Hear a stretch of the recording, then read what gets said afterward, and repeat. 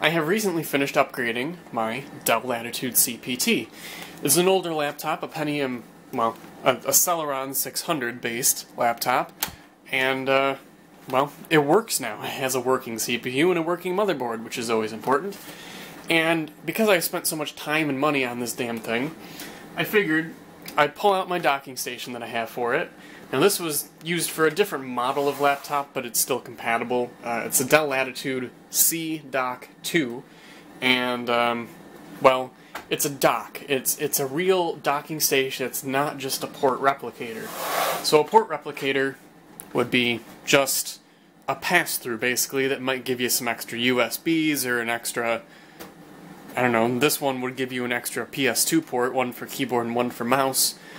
And this one actually gives you a couple of extra ports, so that's cool. But what's really cool is that it has expansion card slots. And these are all PCI slots. And what I'd like to do, because this is the way that I remember it being configured, is install this. A Matrox Millennium G450, I do believe, dual head or something like that. Basically, it's got two outputs on it, and although I'm only going to use VGA, it's still nice to have because it's a 32 meg card, and the laptop only has 8 megs on board of video RAM. So, before I actually go ahead and put this on my setup, I'm going to install this, and I couldn't really think of anything else. Good lord. There we go. I couldn't think of anything else really that I needed to put in here, so there is one extra card slot in case I think of something in the future, but really, I think this card is all I'm going to end up needing. Now if I could find this screw hole, there we go. Also with this, just in case you're curious, there's a port cover that goes over here, but of course I'm going to be using video, so I will have no need for that.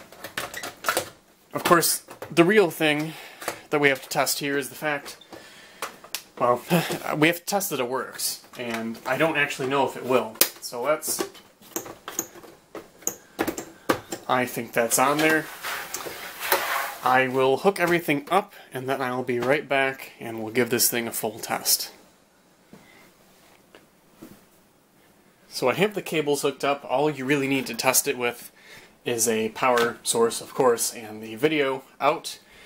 I'll slot the laptop into place, and although it's not necessary, lock it in place. And for full effect, let's put the monitor support on top of it. I will be, of course, having this on here, because without it I wouldn't have anything to set my PC on top of, which is what you'll see in the next part of the video. In this video, but in a couple minutes. So let's go ahead and power it on. We have a green light, we have noise, and if we go over, well, before I move the camera, I'll see if it's actually doing anything. So it's booting up, but I don't have a video signal on my monitor just yet.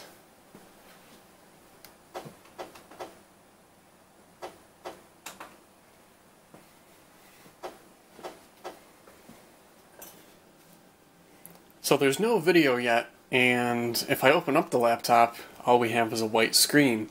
Now I did hear it boot up, and it booted into Windows, and I heard like the device detection sound. So maybe I will undock this, try to install the driver for the video card, and then redock it and see if it works. Well, I figured out at least part of the problem.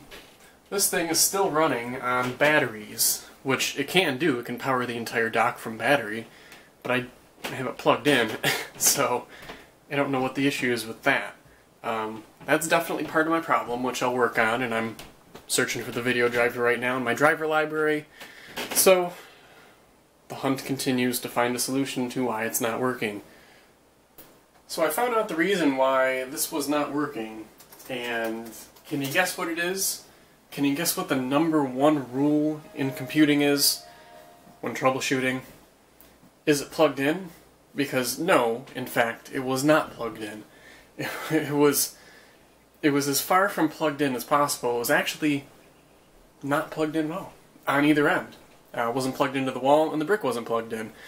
So I pulled a stupid there and forgot to plug it in. But it works now. So I went ahead and booted it up. Everything's hooked up. I got a keyboard and mouse, and it works. It even forced itself to 1080p, which is surprising that it can even do that. And we're running smoothly at 1920 by 1080 on this 32 meg video card. And everything seems to be fine, you know? It's exactly as it was before, just in a docking station. You can see down there we have the option to undock it if we'd like. It was as simple as that. So yeah, a pretty quick video, not really much to talk about. I mean, it works and that's what matters. We can open up Firefox. Everything should work just as is. And it is in fact charging. I remembered to plug it in this time.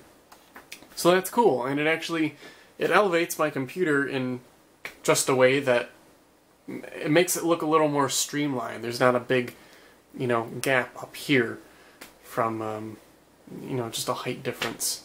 And I was very lucky here. The monitor I can't even fit my finger under there. It just barely clears the support or the stand, so. Yeah, that's it for this one. Just a really quick video. I hope you enjoyed, and if you have comments or questions, please feel free to leave them, and I thank you for watching.